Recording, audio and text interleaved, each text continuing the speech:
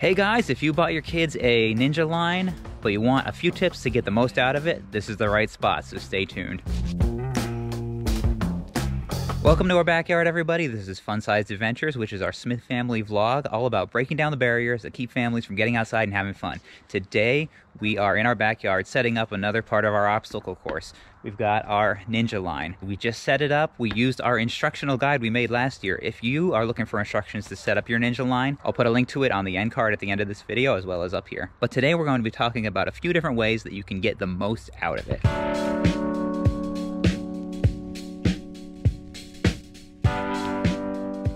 All right, this particular ninjaline is by the brand Joymor, and we bought it off Amazon.com. But all the different brands you can get are all about the same price, all about the same as far as what they come with a little bit of variety between brands as far as exactly what you get as far as obstacles.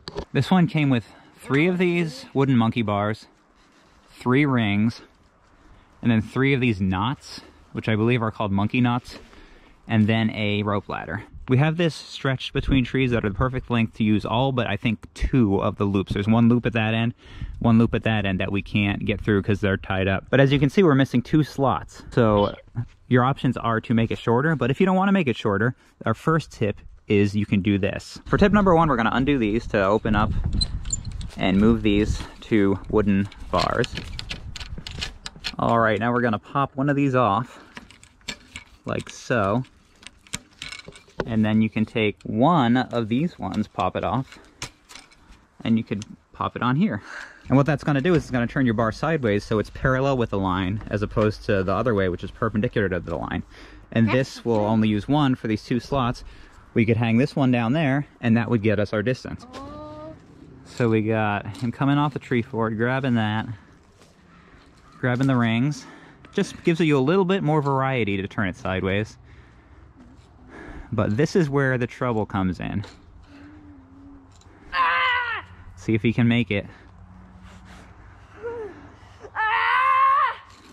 So as you can see, the obstacle set up this way would have made it possible to get across. But our next tip, and this is what we're going to spend the bulk of the time figuring out a solution to today, is these monkey knots. These are by far the most difficult obstacle on this line. And I get it, it's supposed to be hard. For younger kids like this, it's just a little bit too hard. And as you can see, Ethan's a pro at everything else. But whatever it is about these knots, they're just really hard to do. I don't even think I can hang from them. Ow, ow, ow, ow. Oh, are you all right? Yeah, so as you can see, you must need to be a whole nother level to be able to do that. So that's what we're going to spend the bulk of our time today figuring out, is a way to make this a little bit easier to do, but a lot more fun.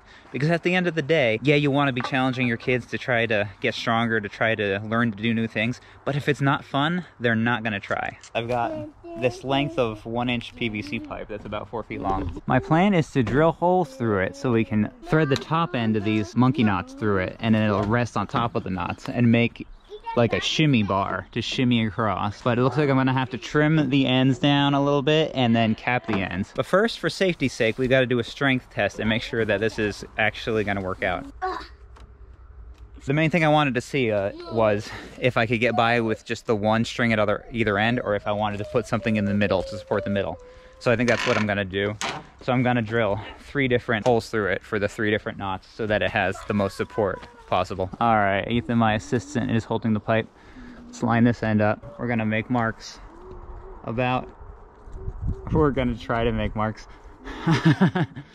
where the 3 bars are, and then we're gonna cut it about there. I do myself.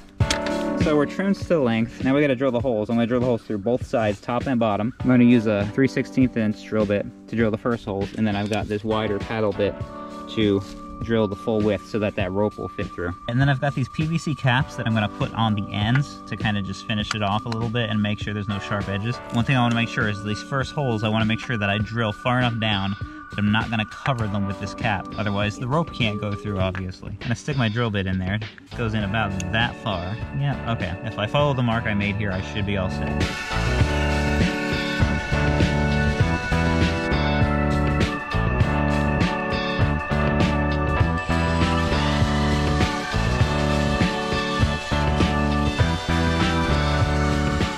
should have mentioned this is kind of a theoretical thing, but if it doesn't work, I'm not going to put the video up. So if you're seeing this, then it must have worked. Now I got a file I'm going to use to kind of round these corners off, make sure they're nice and smooth, so that they're not kind of like cut at the rope or fray the rope. Nope. All right, I'm going to pop these end caps on the other end. Now the moment of truth, find out if this worked or not. Now I'm going to pop these off here, see if I can thread it through and through the other side, just barely big enough, and then connect it back on like so. Now we'll work our way down and connect the other two, and then we'll find out if it's strong enough. I'm going to do the preliminary weight test on this just in case it snaps, the kids don't get hurt. The weakest point is going to be right in the middle of this one. So we'll find out. I wouldn't hang my weight on there, but you should be okay.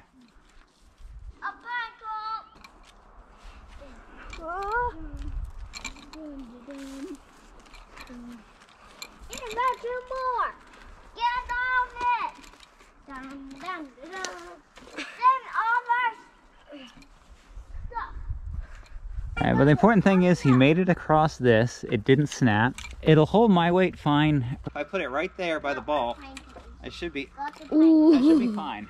Am I gonna hang right here? No. I'm fairly confident that would snap it. But if you're a kid, you should be fine. So I think this is something that will help your younger kids be able to use the whole course and get a little bit more out of it when these knot balls by themselves are just a little bit too much. They're a little bit too hard to hold on to. This is a good place to start. So thank you so much for watching today. If you want to see more of our backyard obstacle course fun, click on one of these videos right here. But until next time, go out there and have a fun-sized adventure of your own. And if you fall off this and die, don't sue me. Boom! Man, rain is picking up. The rain's picking up? Yeah, we're trying to get The rain's some picking more. up.